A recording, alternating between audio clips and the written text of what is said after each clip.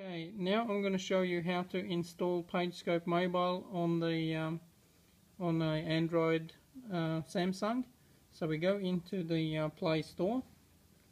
We'll go up at the top and search for PS.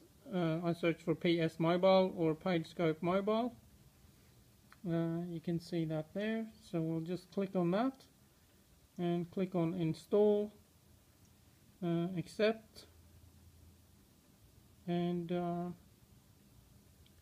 that's it. Now we'll just wait for it to download and install. Depending on your internet connection speed, this might take a little while. It's about halfway now, and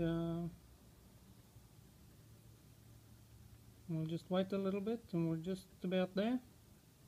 There we go. It's now installing it.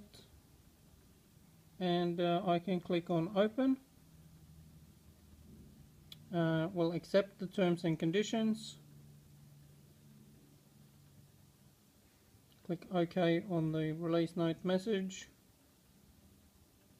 And that's it. We're now ready to start configuring the PageScope Mobile app.